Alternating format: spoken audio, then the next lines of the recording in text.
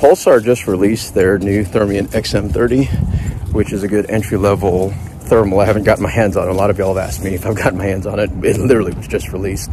So there's a lot of new guys out there in the thermal world. And so I'm putting this video together for you folks who are newbies. I've been doing this for a long time. And so here's a string of videos on how not to make a mistake on shooting a cow or a horse.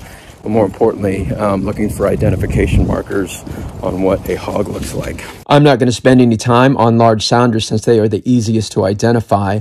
I want to spend the majority of our time together on small sounders and solo bores, since they can be the most difficult to identify for first-time hunters.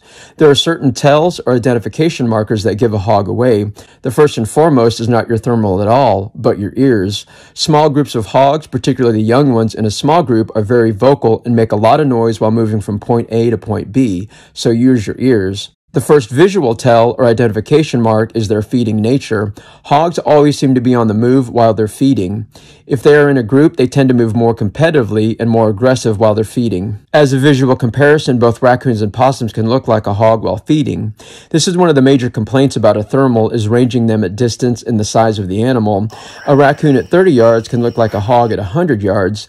The best way I've been able to distinguish if it's a hog, raccoon, or possum is to return back to their feeding nature. Again, hogs always seem to be on the move while eating.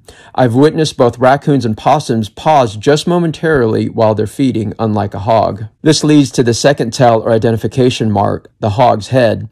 It is best to try to get a full visual of the animal, but if all you have is a forward view, the neck, head, and body of a hog is one continuous line or one continuous unit. A deer feeding can look like a hog, so you need to be patient and watch. A deer's movement is much slower and more graceful than a hog, but if you've never seen one before, it can be easily mistaken.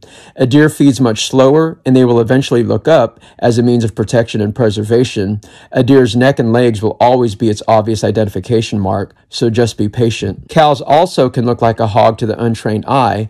Cows move in large groups just like hogs do in a sounder. The most obvious difference between cows and hogs are cows are a lot more clumsy and slow in their movement. And like deer, cows often raise their head while they're feeding. My experience with raccoons is they have a tendency to move more right and left, forward and backwards, just like a hog, but more aggressively. Possums commit to a steady line, so if you're unsure with the forward position of your target, the next thing to try to focus on are the point tips of a hog's ears. The ears of a hog will protrude above the body line of a hog if they look up. Both a raccoon and possum's body will narrow down towards the front end of their body, and it's very difficult to see their ears, unlike a hog. The final tell or identification marker that I look for on a hog is its tail. Some entry-level thermals may not be able to spot this, but if your thermal can't see the tail, just look at the overall body of the hog. It will look like a feeder barrel moving across the ground. With better thermals, you can see more detail, distinguishing a deer, a cow, a varmint, and a hog. Better thermals will also be able to spot a hog's tail clearly. The most difficult hog to identify is one in the high summer grass. My suggestion to you is literally to call out to the hog, whistle, or bark just like you would a deer. If it's a deer, you'll be able to identify its neck protrusion. If it's a hog, they will usually stop, stick their snooter up in the air, but more importantly, this will be a clear target to shoot at.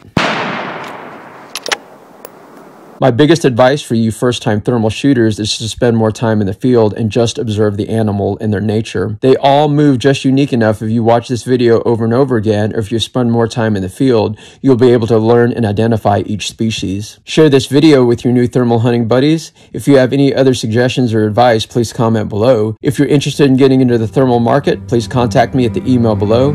And as always, stay tuned for my next adventure.